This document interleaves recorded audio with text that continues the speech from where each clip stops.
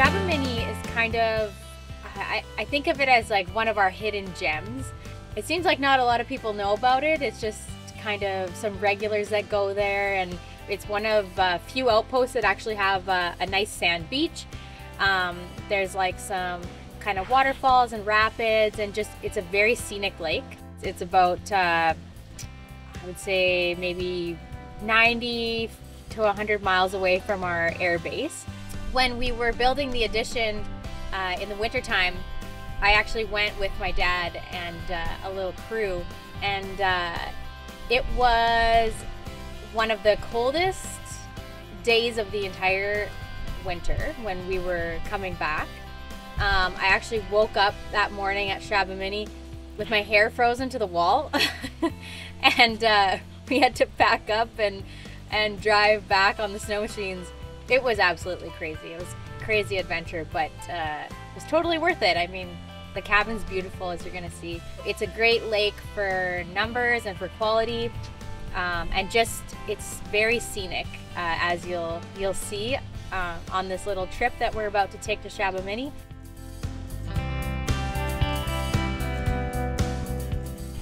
Brought bug spray? We've got bug spray, yeah. He thought about it for a He's second. like,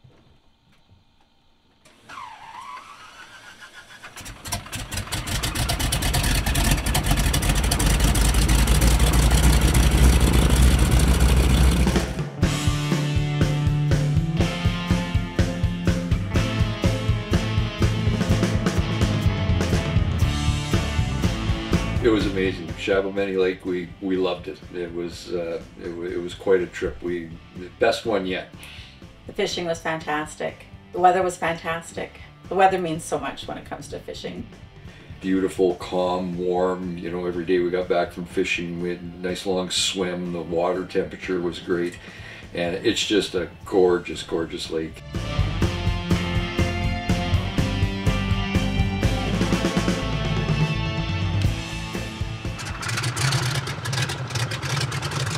The cabin was great, again, just like all of Clark's cabins that we've seen. Really, really comfortable, very roomy, a lot roomier than we're used to seeing at a fly-in camp. All the conveniences of home, comfortable beds, newer mattresses.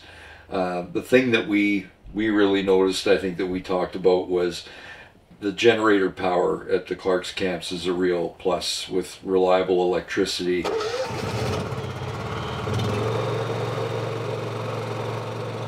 Power. That really allows you to be a lot more comfortable than something like solar power. And so we're really impressed with that. Good, reliable Honda generators. It's really, really nice.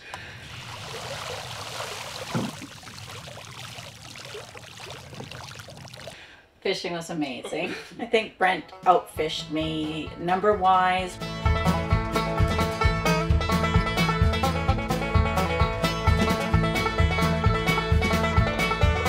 But I outfished him size-wise.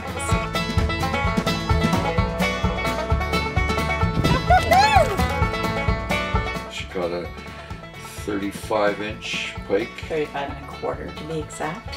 Pardon me, 35 and a quarter.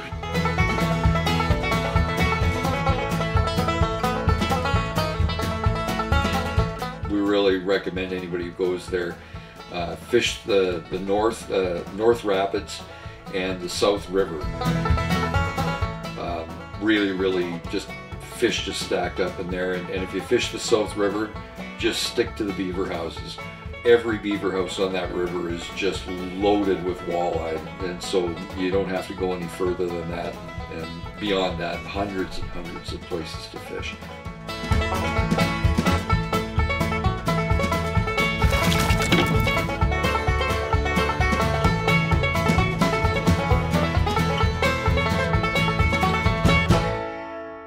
Yeah, this trip we really kind of stretched out and brought some new recipes with us for creative camp food.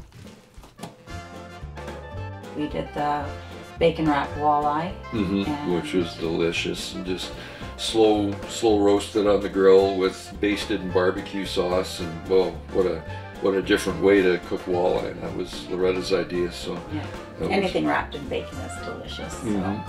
And for dessert, yeah, we ended up, I had pre-made the ingredients to go into the apple pie mix that you just put into tin foil. Did it in the campfire coals, so yeah, so we're getting a real inventory of creative camp cooking recipes, so that's a lot of fun.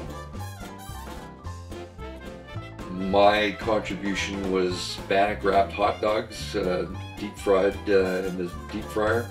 They were just delicious, so can't recommend those enough. Those are a real treat.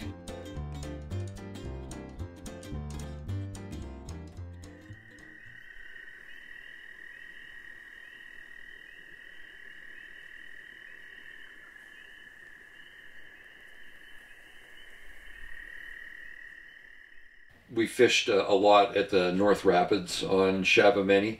Just a gorgeous, gorgeous spot. You fish right at the base of the rapids.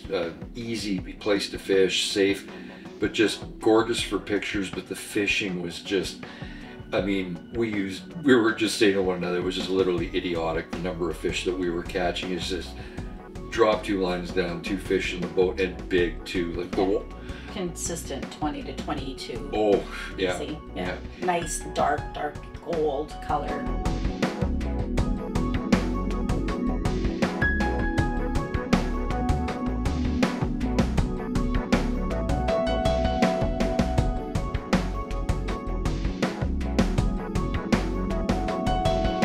This is a small one up here. We really enjoyed the waterfall. Went back to there a number of times. Just you couldn't get any more scenic of a spot to be loading up on big fish than that. Great place to stop and have a rest. Good place to have a swim between fish. There's a shore lunch. Beautiful spot to have a shore lunch there. There's a beautiful setup there with a fire pit and grate and place to clean your fish.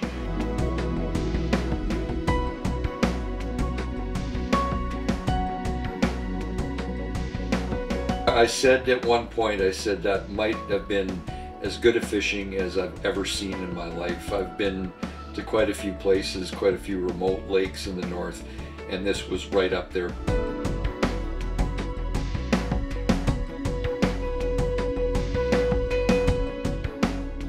When we come back in the afternoon for a bit of a rest after hauling fish out, we would always have a nice swim and then have a drink on the deck, just sort of overlooking the lake, really peaceful spot. And then every night before bed we took a long swim. It's a sand beach right at the camp, and drops off very gradually. You can walk out probably 150 yards before it's over your head. And like we said, it's in a calm, sheltered bay, so a beautiful place to swim. So that was one of the highlights of my day anyways, was our evening swims. And it wasn't weedy, so that made it nice too. It was comfortable, and yeah. You didn't worry about getting eaten by anything.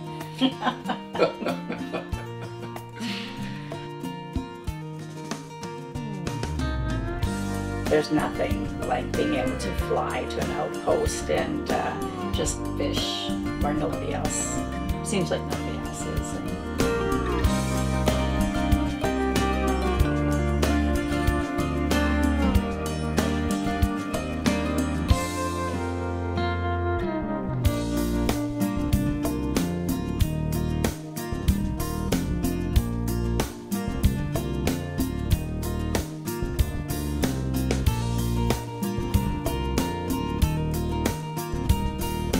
You've seen lake after lake, they kind of all blend into one another, but up there it really struck me as quite a gorgeous lake. So yeah, we were definitely came home impressed.